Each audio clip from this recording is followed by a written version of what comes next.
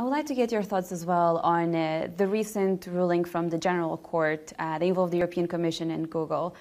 In the wake of the ruling, some experts said that they're expecting the Commission to come up with further new investigations, including also perhaps on Facebook's marketplace, on airlines, on all sorts of things in the wake of that decision from the court.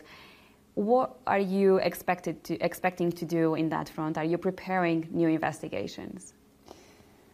Well, the fact that we were in court defending our case, that has not been holding us back. We have another Google case. We have a Facebook case exactly on Marketplace. We have 2 Amazon cases and 3 Apple cases. So we're really at it.